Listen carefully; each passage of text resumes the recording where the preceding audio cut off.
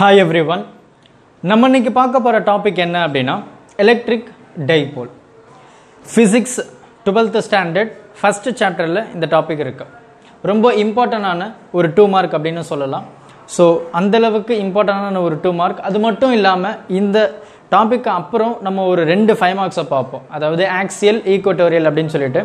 So அந்த axial equatorial இந்த first சாப்டர்ல ரொம்ப இம்பார்ட்டன்ட்டான ஒரு 5 மார்க். சோ அந்த ரெண்டு இம்பார்ட்டன்ட்டான 5 மார்க்ஸ் வந்து சின்ன பேசிக்ஸ் இந்த ஆன்சர்ல இருக்கு. ரொம்ப இம்பார்ட்டன்ட்டான ஒரு ஆன்சர். சோ அதனால கொஞ்சம் கரெக்ட்டா ஃபாலோ பண்ணிக்கங்க, கான்செப்ட்டை புரிஞ்சுக்கங்க.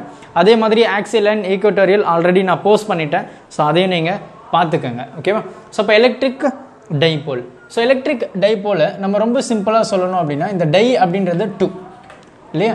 சோ ரெண்டை தான் நம்ம டைபோல் அப்படின்னு சொல்லுவோம். அப்போ இந்த போல் அப்படின்றது என்ன அப்படின்னா 2 different charges, ரைட்டா? So it may be positive negative R north pole south pole. So ரெண்டுமே ஆப்போசிட், வெவ்வேறு விதமான சார்ஜஸ், வெவ்வேறு விதமான ஒரு ஃபோர்ஸஸ் இருந்தது அப்படின்னா நம்ம அதை போல் அப்படின்னு சொல்லுவோம். அப்போ இந்த எலக்ட்ரிக் டைபோல் அப்படின்றது ரொம்ப சிம்பிளாக நம்ம சொல்லிடலாம். என்ன சொல்லலாம்? ஒரு 2 சார்ஜ் இருக்கு, ரைட்டா? ஸோ அந்த 2 சார்ஜுமே டைபோல் அப்படின்றப்ப வந்து 2 different சார்ஜஸ் இல்லையா? ஸோ ஒன்று வந்து பாசிட்டிவ் அப்படின்னு வச்சுப்போம், இன்னொன்று வந்து நெகட்டிவ் அப்படின்னு வச்சுப்போம், ரைட்டா? So 2 equal and opposite charges separated by a small distance இல்லை separated by a distance constitute an electric dipole அப்படின்னு சொல்லிட்டு ஸ்டேட்மெண்ட் கொடுத்துருப்பாங்க. அப்போ ஒரு 2 சார்ஜ் இருக்கு, அந்த 2 சார்ஜுமே வந்து ஒரு பர்டிகுலர் டிஸ்டன்ஸில் இருக்கு. அந்த பர்டிகுலர் டிஸ்டன்ஸ் நான் என்ன சொல்கிறேன் அப்படின்னா 2a அப்படின்னு சொல்கிறேன். 2a. அப்போது ரொம்ப சிம்பிளாக சொல்லிடலாம். இந்த சார்ஜுக்கும் சென்டரில் நம்ம ஒரு பாயிண்ட் எடுத்தோம் அப்படின்னா இந்த ஆரிஜின்லேருந்து இந்த நெகட்டிவ் சார்ஜ் இதனுடைய டிஸ்டன்ஸ் பார்த்தோம் அப்படின்னா ஏ. இந்த பாசிட்டிவ் சார்ஜிலேருந்து இந்த ஆரிஜின் எடுத்தோம் அப்படின்னா இதனுடைய லென்த் வந்து, அதாவது அதனுடைய டிஸ்டன்ஸ் வந்து ஏ. அப்போ இந்த டோட்டல் சார்ஜஸ் பார்த்தோம் அப்படின்னா நம்ம 2a அப்படின்னு நம்ம ரொம்ப சிம்பிளாக டிஃபைன் பண்ணிடலாம் இது. ஸோ அதே மாதிரி இன்னொரு சின்ன எக்ஸாம்பிள் வச்சு நான் உங்களுக்கு சொல்கிறேன். எனக்கு இந்த மாதிரி ஒரு ஃபுட்பால் இருக்குது, இங்கே இன்னொரு ஃபுட்பால் இருக்குது.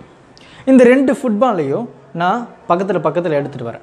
அப்போ என்ன ஆகும்? அந்த 2 ஃபுட்பாலும் டச் ஆகிடுச்சு, கரெக்டாக?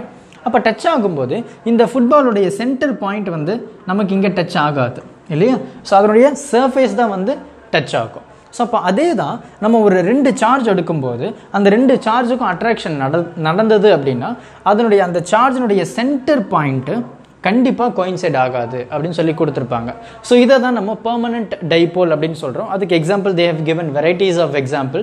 So water molecule, ammonia, HCl இந்த மாதிரி எக்ஸாம்பிள்ஸ் கொடுத்துருப்பாங்க, ரைட்டா? So 2 different charges. நம்ம வாட்டர் அந்த H2O எடுத்தோம் அப்படின்னா O, ஸோ இது H, இது H இல்லையா? H2O.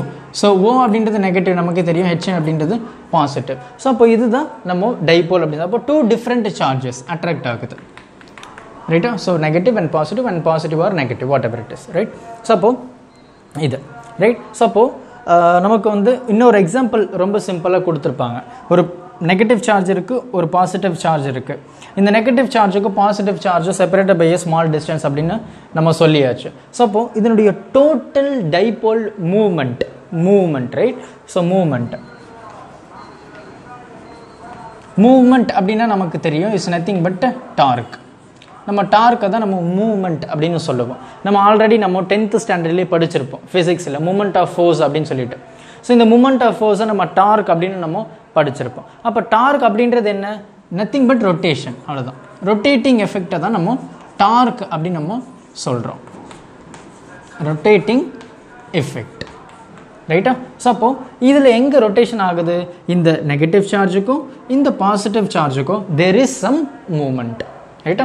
ஸோ அந்த மூமெண்ட்டை நம்ம எலக்ட்ரிக் டைபோல் மூமெண்ட் அப்படின்னு சொல்கிறோம். அப்போ இந்த electric dipole moment, right? So அதை நம்ம எப்படி டினோட் பண்ணுறோம் அப்படின்னா P வெக்டார் அப்படின்னு சொல்கிறோம். ஸோ இப்போ P வெக்டார் அப்படின்றப்போ it has some particular direction. நல்ல ஞாபகம் வச்சுக்கோங்க.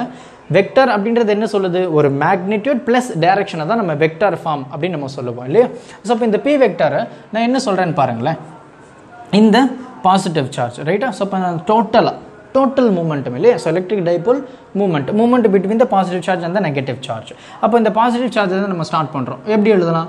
Plus, right? So plus Q இந்த பாசிட்டிவ் சார்ஜ் அது இருக்கிற பொசிஷன். அப்போது R வெக்டர், பொசிஷன் வெக்டரை நம்ம R வெக்டர் அப்படின்னு சொல்கிறோம். plus, right? So minus q அப்படின்றது இந்த நெகட்டிவ் சார்ஜ் plus அதனுடைய பொசிஷன் வெக்டர் என்ன r வெக்டர்,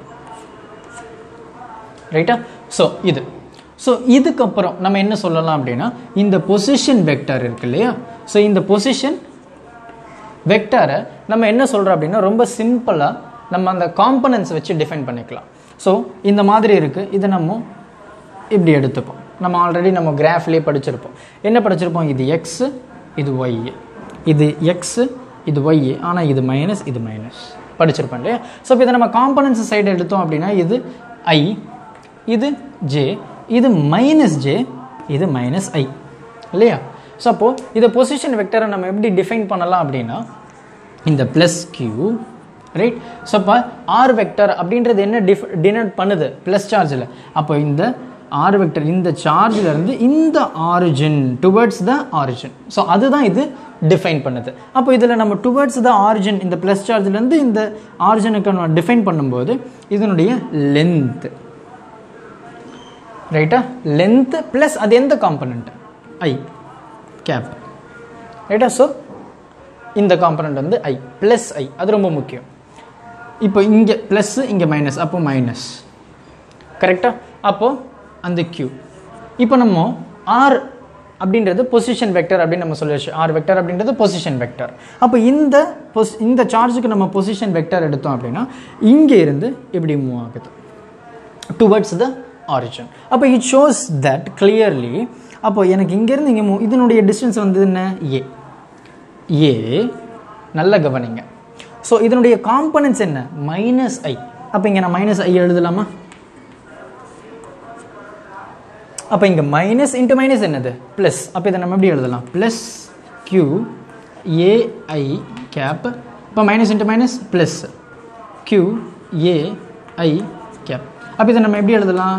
2AQI கேப். அப்போ இதுதான் நம்ம டைபோல் மூமெண்ட் அப்படின்னு சொல்கிறோம்.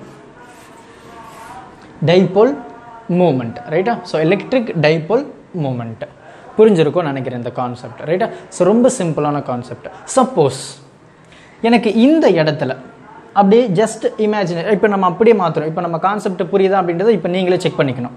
எனக்கு இப்போ சப்போஸ் இங்கே எனக்கு மைனஸ் கியூ, இந்த இடத்துல எனக்கு ப்ளஸ் கியூன்னு வச்சுப்போம், ரைட்டா? ஸோ இங்கே மைனஸ், இங்கே ப்ளஸ். இப்போ நம்ம இந்த டைபோல் மூமெண்ட் எப்படி எழுதலாம் பாருங்களேன். B vector which is equal to இந்த இங்கேருந்து ஸ்டார்ட் பண்ணுறோம், இங்கேருந்து ஸ்டார்ட் பார்த்து நம்ம இஷ்டம் தான். நம்ம இங்கேருந்து ஸ்டார்ட் பண்ணுறோன்னு வச்சுப்போம். இது என்னது? மைனஸ் சார்ஜ், ரைட்டா? இதனுடைய பொசிஷன் வெக்டரை நம்ம என்ன சொல்லலாம்? ஏ ப்ளஸ் ஐ, கரெக்டாக? அப்போ ஏ ஐ கேப், ரைட்? ஸோ ப்ளஸ், இதை நம்ம ப்ளஸ் பண்ணுறோம் ஏன்னா இது ப்ளஸ் சார்ஜ், அப்போ ப்ளஸ், ரைட்டா? So plus charge.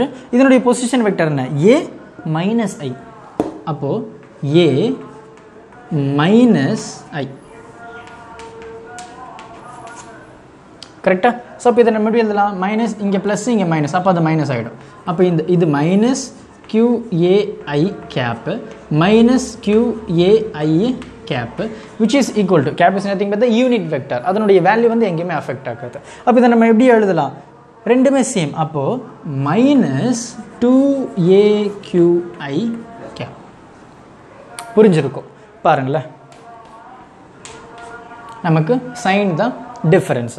ஸோ அப்போது depend upon the position of the charge. நல்ல கவனி, பொசிஷன் ஆஃப் த சார்ஜ், ரைட்டா? ஸோ சார்ஜினுடைய பொசிஷனை பொறுத்து இந்த ரெண்டு சார்ஜ் இப்படி இருக்கலாம், இல்லை இங்கே கூட இருக்கலாம்.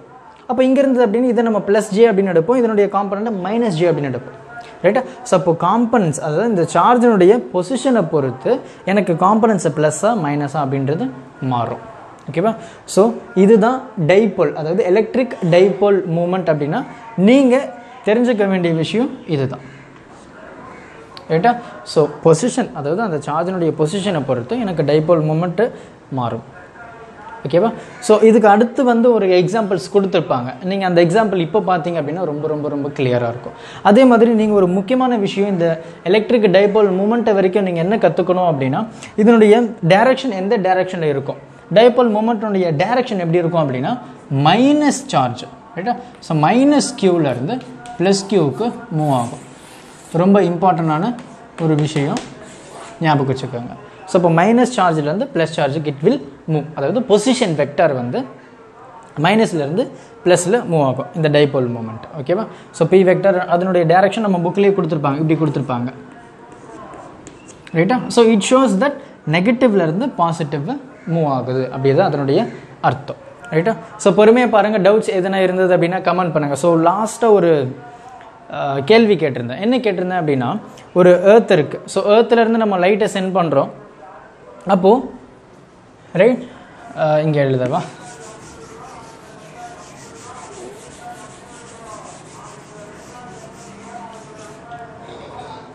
ஸோ ஏர்த்துலேருந்து நம்ம லைட்டை சென்ட் பண்ணுறோம் மூணுக்கு. இது ஏர்த். ஓகேவா? ஸோ ஏர்த்துலேருந்து நம்ம மூணுக்கு லைட்டை சென்ட் பண்ணும்போது இதனுடைய டைம் எவ்வளோ நேரம் ஆகும் அப்படின்னு நம்ம கேட்டிருந்தேன். நான் ஒரு கொஷின் கேட்டிருந்தேன். ஸோ அதுக்கு கமெண்ட் பண்ணியிருந்தீங்க, நிறைய பேர் கமெண்ட் பண்ணியிருந்தீங்க. ஒரு சில பேர் பார்த்துட்டு அப்படியே போயிட்டீங்க. சரியா?